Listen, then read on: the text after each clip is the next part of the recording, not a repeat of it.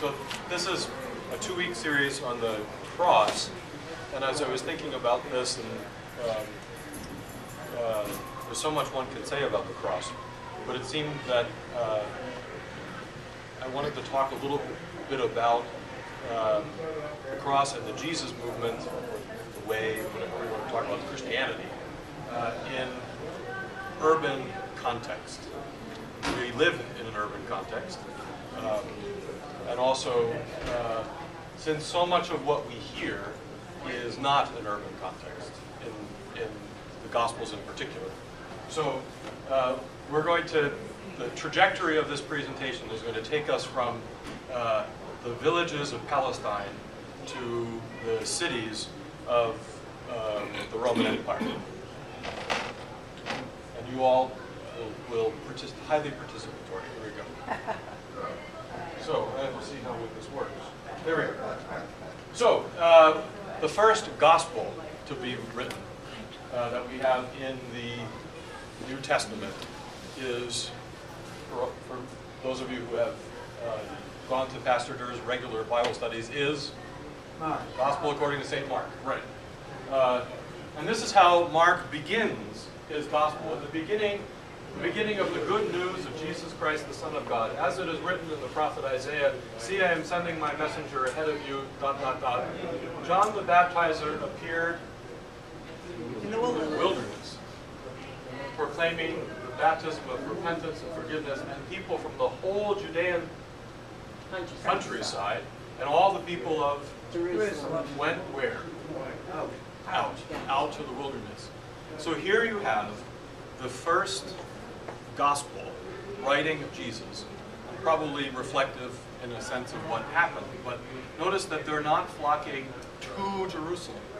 It's the people, the whole people of the countryside are going out of their way to go out to the middle of nowhere, to the wilderness.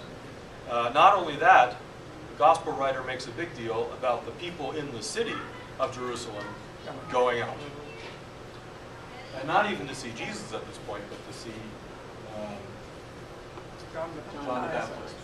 So here you have the beginning of the Gospels, at least, which those of you who have gone to these studies know that there are various sources, one of them being a very early source. We call that Q, because for source. This material is drawn, we know the John the Baptist material is drawn from that source. Why? Because it appears in all the other Gospels, and all the other Gospel writers have to deal with this problem, which is, who is more popular, John or Jesus? Mark didn't quite deal with that very well. He just put it down on paper. So let's just keep examining the beginning of this story. Remember to push the arrow down. Then the next thing you have is this Jesus of Nazareth, of Galilee. So Nazareth, a small little village. Some of you have probably been there. Small little village in Galilee. He goes to see John in the wilderness. So Jesus' first public trip, is not to Jerusalem, but to the wilderness. There's a huge focus in the Gospels on anything but the city. And we'll get to what do the Gospels have to say about the city. Let's get one more thing. So we've got John out in the wilderness and the people coming to him, Jesus going to John, and then here, as we continue in this narrative in Mark's Gospel, you have now Jesus is traveling about the countryside, and now wherever he goes, into the villages, or the cities, or the farms, it's very interesting, even though this word is here, Jesus has not yet shown, narratively, if you read Mark's Gospel, Jesus has not shown up in the city. So this is a very curious thing in the text. All the emphasis being on people going from the villages and from farms. And in the marketplaces, for those of you who traveled around the Palestinian countryside, depending on when you went, you could see this. People would bring in their produce into the towns and villages, the farm stands along the way. So now all of these people are bringing, they're sick and they're ill, and the people with problems, they're coming to see Jesus. This is if you track through Mark's gospel, this is the transfer from John to Jesus in terms of importance. But where is Jesus? He's in the countryside. He hasn't gone to the city yet. And so to push this a little further, think about the language now of Scripture. What are some of the passages? I pulled a couple out that come to mind.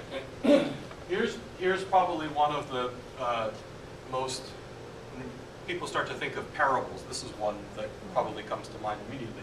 That same day, Jesus went out of the house and sat beside the sea, nowhere close to a city.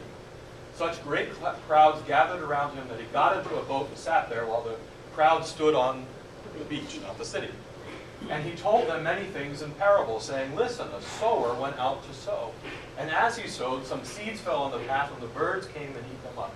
What is this the language of? Sower Farms. and seeds. This is agrarian culture. You think about so many of the different parables.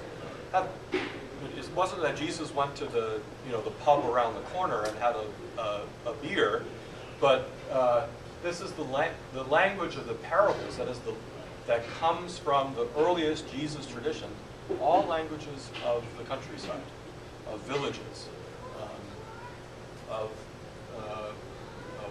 large waterways. And it's interesting too, as you continue to read through this parable, look at how the imagery kind of piles on.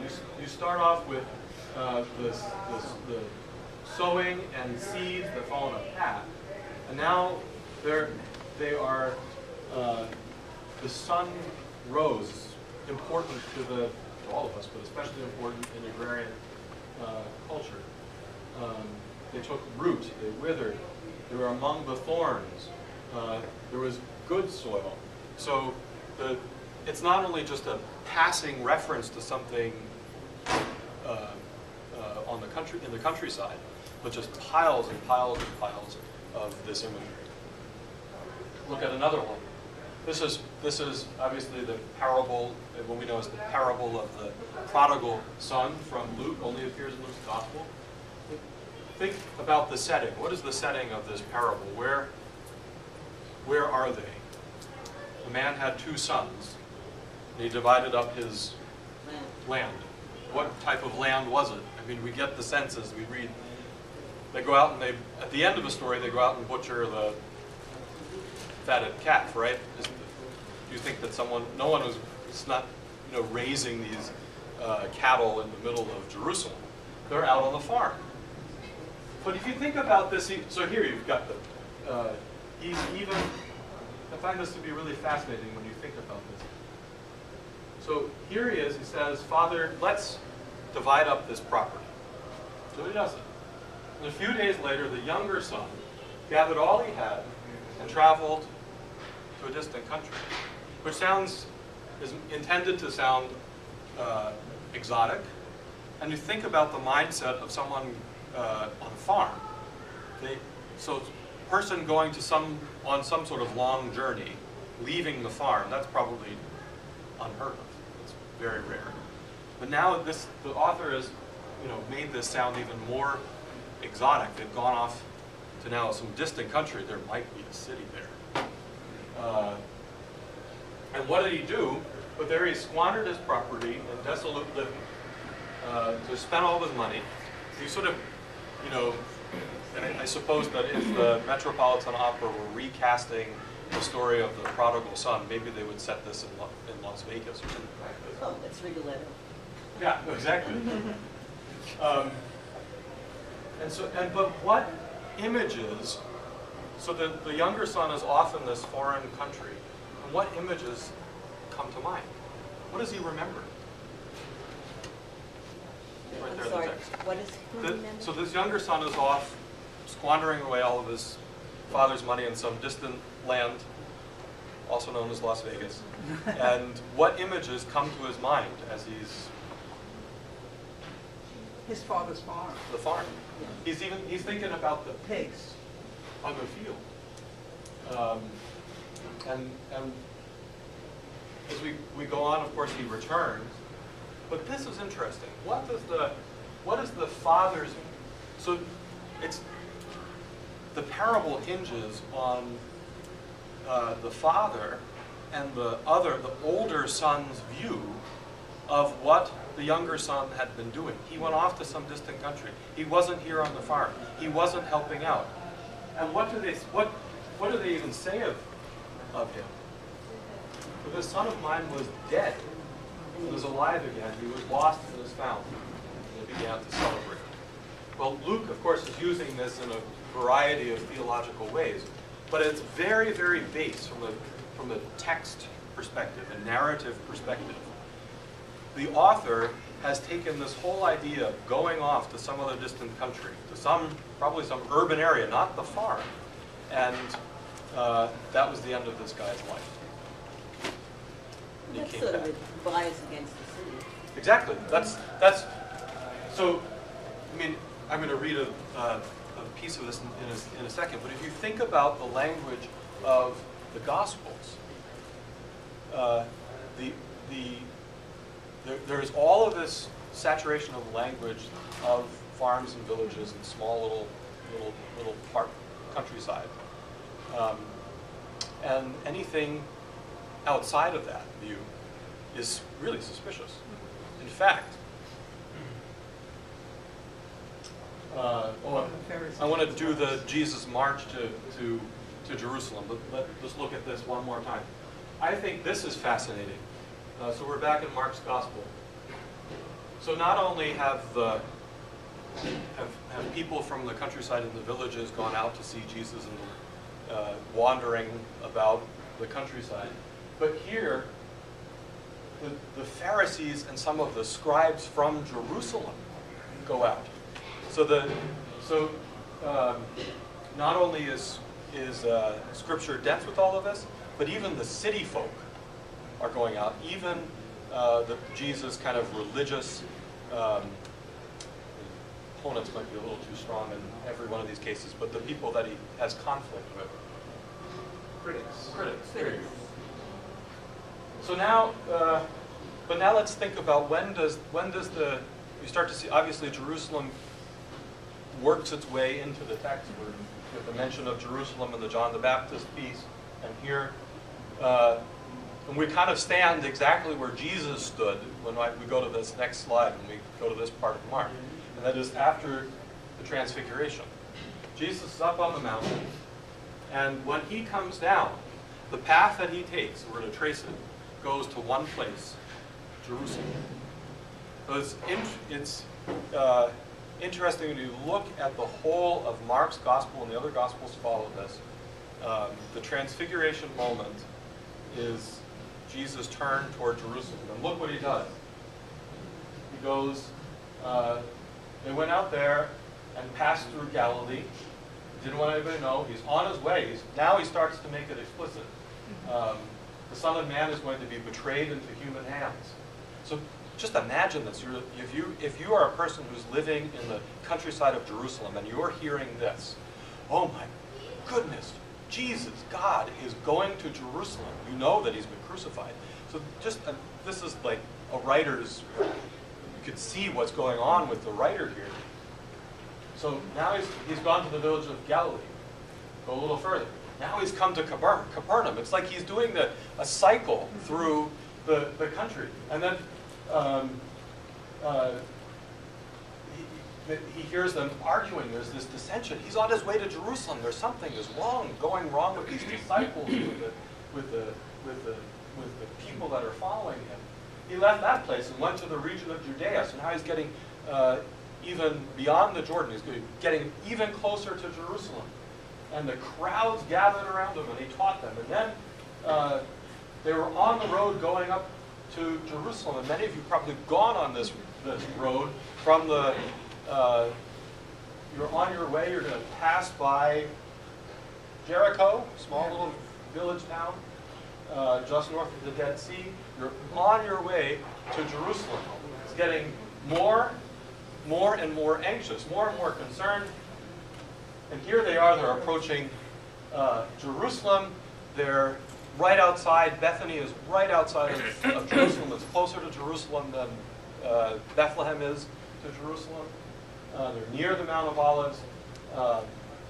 Go into yet another village. How many villages can we go into before we decide to go into Jerusalem? Here we are. He entered Jerusalem and went into the temple. He had a look about and he left. Following day, he comes back. He curses the fig tree. And then what does he do? What's Jesus' first sort of real action in Jerusalem? So this is temple visit number one. You go, what's missing right here? You know the answer to this.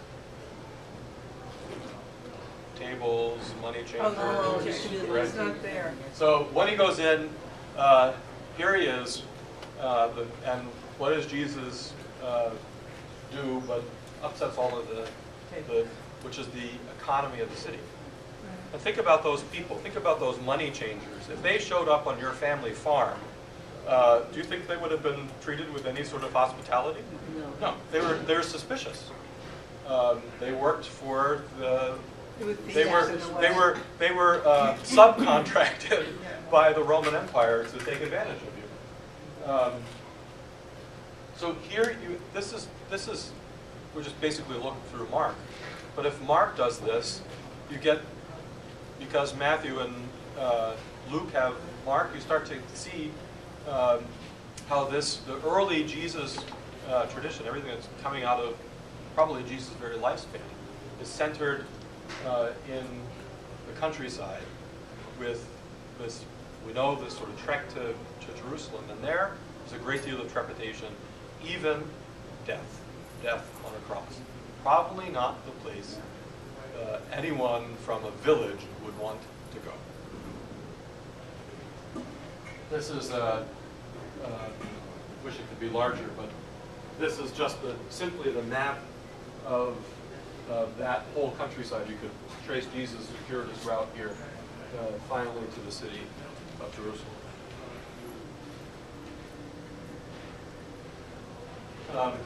So I want to read to you probably one of the most important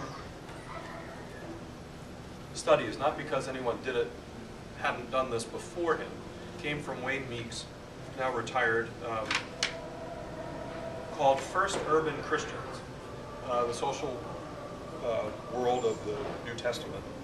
And what makes this particular volume amazing is not only his own scholarship, but that it is also brings all of the scholarship that had been done prior to him into one volume, and kind of makes sense of it. And I wanted to read just a paragraph. It's a long paragraph, but it's an important paragraph from First Urban Christians, which quotes probably the definitive study on the social landscape of the Roman Empire, done by Wayne Meeks' colleague, Ramsay MacCallum. As the cities grew, so this is a little bit out of order because I know we haven't talked about Rome, but we all know our Greco-Roman history and how important those cities, we'll get to that next, so just bear with me here. As the cities, that is the cities of the Roman Empire, grew in number and power, their relations with the countryside became more and more ambivalent. Each depended upon the other, but by every measure of physical and social advantage, the symbiosis was one-sided in favor of the city. Under the Principate, agriculture continued to be the base of the whole empire's economy, but ownership of productive land was increasingly concentrated in the hands of fewer and fewer proprietors who lived in the city or its extension, their villas. The small independent landowners living on their own land began to disappear, reduced to tenancy or slavery, gone to the city to subsist as laborers, or recruited into the army. From thousands of tiny fragments of evidence, Ramsay MacCullagh has described the way people experienced the results. Here's the money of this paragraph. Economic ties between urban and rural centers are thus of the closest. They are not friendly. The two worlds regard each other as, on one side, clumsy, brutish, arrogant, uncivilized. On the other side, as baffling, extraordinate, and arrogant. Peasants who move to a town feel overwhelmed by its manners and dangers and seek out relatives or previous immigrants from the same village to settle among. Rent or tax collectors who come out to the country face a hostile reception and can expect attempts to cheat and resist them even by force. They respond with their own brutality.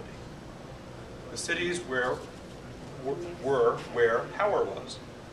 They were also the places where changes could occur. MacCullagh emphasizes the conservatism of villages, their central characteristic.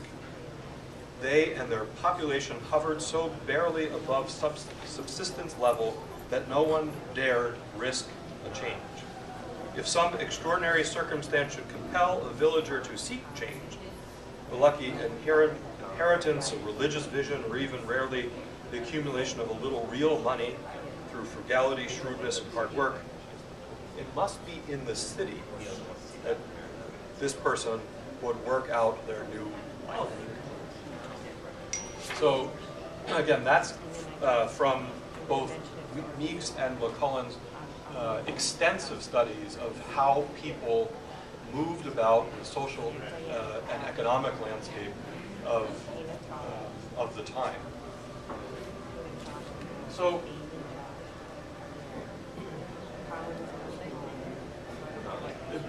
it begs the question, would Christianity have had any chance if it had simply remained in the villages? If it hadn't gone, as we know it has gone, to the city and to the urban environments, what would have happened? Do we think that those little countrysides that were deeply Jewish in nature, would they have allowed someone to have really ultimately followed this Jesus and changed over to this huge shift? We're not going to get into it, but this huge shift and uprising and religious movement happened really in the city context. But the message of Jesus to the landless and the poor was attractive. Exactly. Yep. But it wasn't. His message wasn't really attractive in the city. Well, according to this reading, but where we're going, we'll go next, and hold that. What that thought. What about these villagers? What about non-city people? What about those people that might have saved up enough, or they got fed up with someone? They were like the prodigal son, and they actually went to the city because their evangelist was St. Paul, right? So that's where we're headed next. So here's kind of a view of the Roman Empire. The early part of the century here is the largest expanse. And what we know happened, right, is that from center, all of these various conquests, and we're in this area over here, in the Middle East, the Romans they did a variety, over the span of this history, had a variety of approaches, but in the biblical times, we know that they sort of set up these, what I call puppet kings. Jared, I'm sorry, I can't read. What are the colors? I can't read. This is just the expanse of the empire. So this is 211 BCE, and as it grows, and grows, the timeline, this is the section at the end. So we're over here in the Middle East, and what they did is they set up, they went to these areas, and they set up camp, and they got a local ruler to take to take charge and be in sort of cahoots with them. But they also, what arose were all of these city-states, little polises, all over the Mediterranean, and the Romans connected them, right, by roads. Well, that was a big deal. Yeah. So this is the kind of critical thing for the Christian movement. This is a little small. I'll try to read it. This is Paul's missionary activity. For example, his conversion, and of course his first missionary journey, trip to Antioch. These are very, very small, but you can remember that journey. He comes back. So he's gone out first on the Roman roads and started to spread his message. He's founded the church in Thessalonica, the earliest. He's founded the church of Galatia, and the Thessalonians of Corinth will come later. But already he's starting to work with non-Jews. He's working with the Gentiles, right? So he gets called back to Jerusalem. And the question is, what you're doing legitimate? They have an agreement. He's good at that. Then he goes out for his second missionary journey, even further. And then the third missionary journey, it's interesting, his final one is said to have been to go even to Rome itself, where he was imprisoned and eventually killed. Which is interesting. If you think about the trajectory, not the details, but the sort of trajectory of Paul's life, who does it look like? Who did we just talk about? Jesus. So if you read through all of the authentic Pauline literature, and even those pretending to be Paul, what's the greatest anxiety? He's worried about going to Rome and being killed. So Jesus' village to Jerusalem was a big deal. Now you have Paul and all of his work in the outlying parts of the Roman Empire, and the big scary thing was Rome. So if you just trace that, there were a number of roads that the Romans built that were very important. And if you trace them, so down here is Jerusalem. So this is the common route which went from Antioch all the way over to Ephesus. And so Paul, think of all of these places that Paul, including Tarsus, where he said he's from, he wouldn't have been able to travel this without the Roman Empire. Or the other major road, which went from Byzantium all the way over to this coast. There's Thessalonica, there's Philippi. So let's think about Paul now for a little bit. It's very interesting in his, this is from 2 Corinthians. He talks about all of the dangers that he faced. Dangers from rivers, dangers from bandits, dangers from my own people, dangers from Gentiles, danger in the city, danger in the wilderness, danger at sea, danger from false brothers and sisters. One significant thing is missing. What does he not talk about at all? That land that gets worked and is productive. Not just the wilderness, you're not going to farm, right? He's not even, this man is not even thinking about those farms and villages that Jesus was ministering to. His is a whole different world. And let's just think a little bit about Paul's background. Every chance he gets in all of his correspondences, I supported myself. He was a great supporter, even though he relied on a lot of people. He was very proud of the fact that he was a tent maker. When Lucinda Mosier was here a couple of weeks ago, she did this presentation about Aquila and Priscilla and Lydia. Well, here they are. So they were of the same trade. They were tent makers. Paul's occupation wasn't tied to the ground. He wasn't one of those people who need to go out and sow seed to make money. Nor was he, a banker or a lawyer or whatever in the city. He was someone who could take his craft, the making of tents, on the road. And literally, he did. In fact, that's where he meets two of his closest friends. Maybe they were common because they were tent makers. He could go anywhere and make money. Everybody needed a tent. And think too of Lydia, the dealer of purple cloth. She could go anywhere, right? And if you think about, even our own time, think about urban centers. What rises up in urban centers that does not rise up on the farm? Ballet, right? All of these different, so farms are where food is produced. The urban centers is where all of the other sort of cultural things happen, all the pieces that you need to support culture on a larger scale.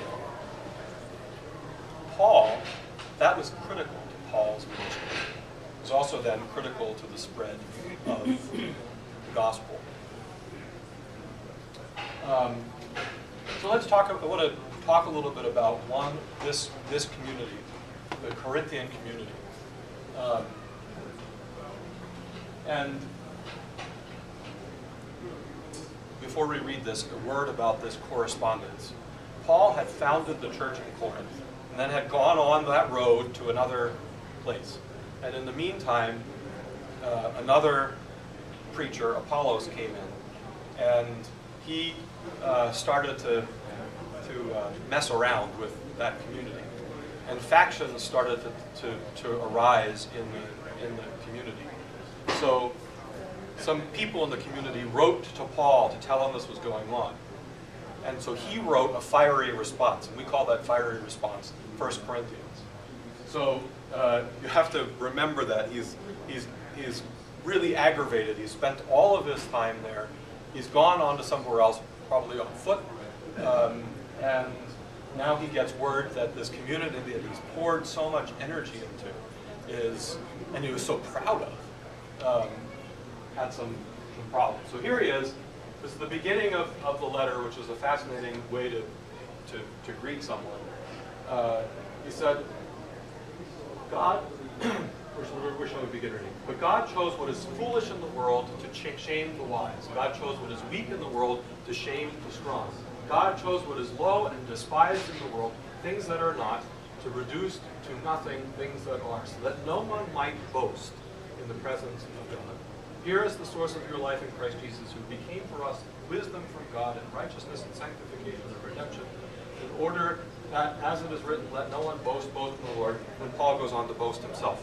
Yes. But the point is here, he is addressing one of his urban church, his urban community, which has all of these different sorts of people in it, who have started to have factions.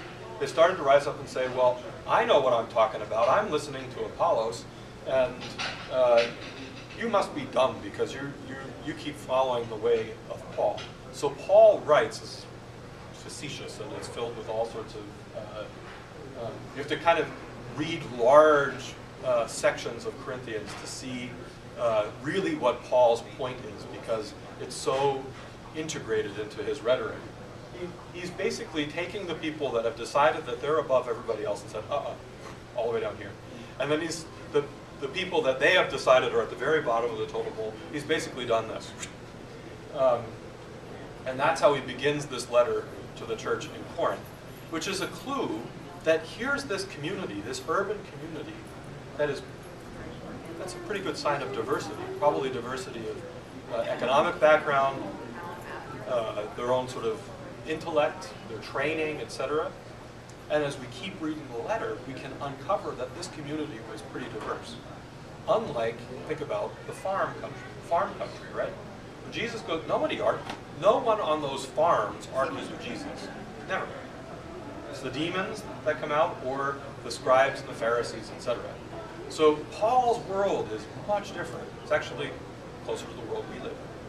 I was just thinking also, Yes. as we fast forward to the 21st century, well, when you were talking about the parable of the prodigal son, I kept thinking, why not go to the city? He wanted to spread his wings, he wanted to investigate new and different things. So think about that. You know, if you're a person living on a mom and dad's farm, and you're going to go to the, what does that mean for the farm? You know, they're not there to take care of it. I mean, family farms, they just die away, which means the whole, in a sense, the whole family dies. That's really what's going on in the prodigal son. He said, split it up, which basically, everybody's dead in that story. You may as well throw in the towel. And it's not too simplistic in looking at the message of Jesus. Because if we are, in this 21st century, if we are going to ask younger people to become involved in that message, if we paint the cities as being bad places and because I know I went through a period during that whole time, I didn't go to church because I was too busy, you know, trying to get up there in the world, so to speak. So I guess I was just noodling about the message of Jesus. Is it relevant? Yeah, and I think that's a really good question. And looking at these early communities maybe might give us a clue, because we're not all that much different. Society isn't really changing. The big crisis for the Corinthian community, there are many of them. The big one, I think, is when it gathers together for the community meal. And it's a little long, but I think I just point out a few things here. So here's this diverse community in the city of Corinth that has come together regularly to share a meal. This is the agape love feasts that Paul would share. So he says, I hear that there are divisions among you, and to some extent I believe it. Indeed, there have to be factions among you, for only so will it become clear who among you are genuine. When you come together, it is not really to eat the Lord's Supper. That's not to say that this community wasn't sharing the Lord's Supper. He's talking about the practice. Their way of keeping the Lord's Supper, not its mechanisms, but the way they relate to one another is not what is intended by the Lord's Supper. And he goes on, he explains what he means. For when the time comes to eat, each of you goes ahead with your own supper, and one goes hungry and another becomes drunk. Well, how could that possibly be? Well, because the lower end get to eat last. Yeah. Why? Because they come Late. And in fact, he'll go on. He'll say in his corrective, he says, wait for one another. Why? Because the people who had the lower paying jobs, probably, they couldn't just leave. They weren't their own bosses. They weren't like Lydia, she could decide when she was going to dunk that die and when she was not going to. And then think about a city. You know, people coming from further reaches to the point of center. But these churches weren't in the center. They were on the outskirts, which meant, so if you were living on the other end of town, you had to cross into the center of town and then out to the other side. So that's why people arrived at different times, and they didn't wait for one another. The people who had it better off just went right ahead. And Paul has a problem with that, because he says, well, don't you have your own wine at home? You know, why do you have to get drunk here? So then he goes on, for I received from the Lord what was handed on to me. In this you have the quotation of the words of institution. For as often as you eat this bread and drink from this cup, you proclaim the Lord's death until he comes. Paul is saying that what you are doing is proclaim, by sharing this meal, is to do the very central act of the Christian faith, which is to remember Christ. And he says, you're not doing it, but this is how you can do it.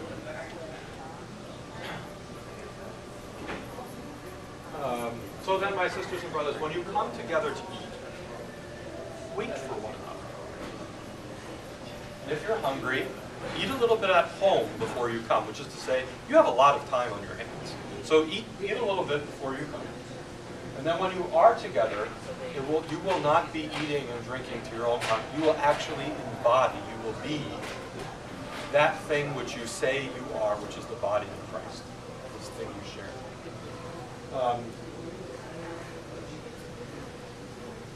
So it's not explicit, but if you read between these lines, what you see is the urban context brings together all different sorts of people into this community, into the body of Christ.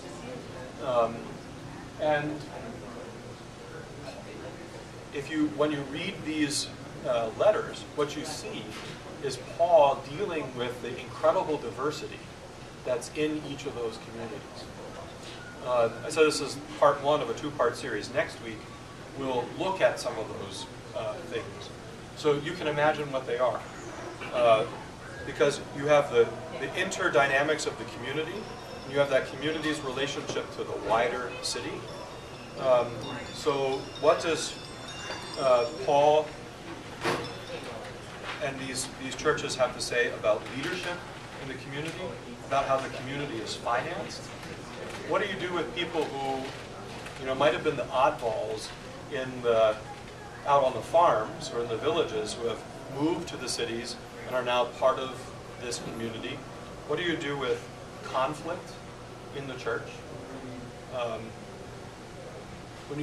We'll look at a number of these things next week, and as a way of preview, what you'll see is that all that other writing in the New Testament is really not aimed at the countryside that Jesus was walking about, but it is the language of the city. And it's interesting because if you think about before the Revised Common Lectionary, you would never have read that in church, right? You had a lot of those writings were just not read. But here, we have a reading from so-called epistles just about every Sunday, except for when they come from a slightly different part of Scripture. So we hear every Sunday in our lectionary that kind of all of what Christianity has been, which is countryside and the city and the relationship of the two, which is what we still live with, and people who migrate to cities and craft, or as we say, creatively shape life in the city. It's got a different accent.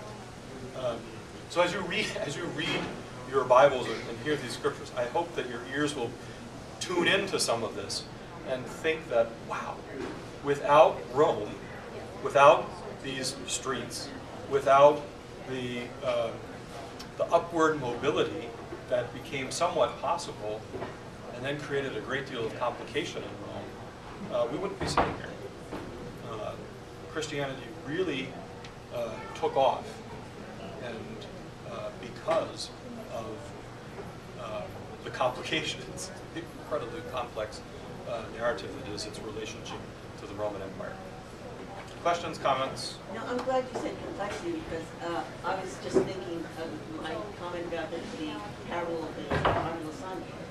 Christianity is more complex than city bad, country good. I mean, the message of Christ can fit. There's a as you said, symbiotic relationship between city and we feel that even today. Where would we get our food in New York City if we didn't have Whole Foods? Fresh direct. Yeah, because they grow it there. Fresh direct, yeah, it comes in a box. and even this whole business of church, which has been so reduced to kind of following moral. That's actually not. When you start to dig into the scripture texts, it's far broader than controlling someone's moral behavior. It's how we relate to one another, and it's not easy. It's complex, and there are multiple answers based on your Because you context. could say without Rome, maybe Christianity wouldn't have spread. Without Well, Paul himself makes claim to be a Roman citizen. It's important to him. You championed that. Jesus wouldn't. And because of the nature of St. Peter's, it's a city, it's a Exactly. unto itself, Yep. with all of those characters. Yep. And all of those individuals doing each of those things. And it's interesting, you have the book club this week, or the last week or the week before, read that book about how cities are, I think the title said, Saving America. who was anyone there? But that's a whole study on what is going on in urban contexts now that will, in this author's view, save the United States. And my grandmother wouldn't know what to say about that. Yeah. Thank you all. See you. Thank you.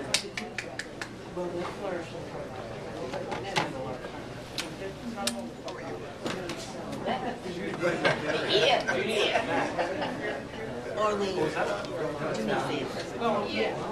The guys that are you, Rachel It was interesting too, so then it brought up a thing. I want to give it to you in Yeah, but I'm not ready. Oh, okay. I'll give you these. But it wouldn't allow me to change it. It was a very expensive. Look at it more. I think we have to But anyhow, the wherever we are, we have a blinker viewer. But I spend half my life half my life upstate. I just got back in way up in the southeast Adirondack. But it's got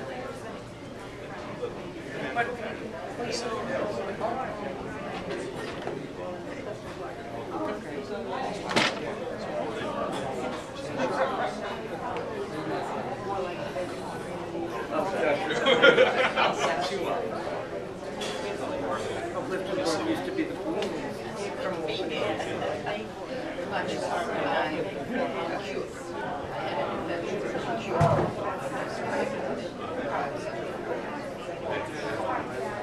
and now what at least you're dragging, right?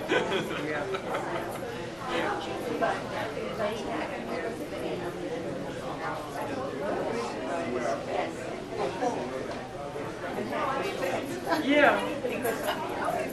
Well, where we are, Not we yet. have a little bit of that because they're relatively affluent retired. Oh. From either the Albany area or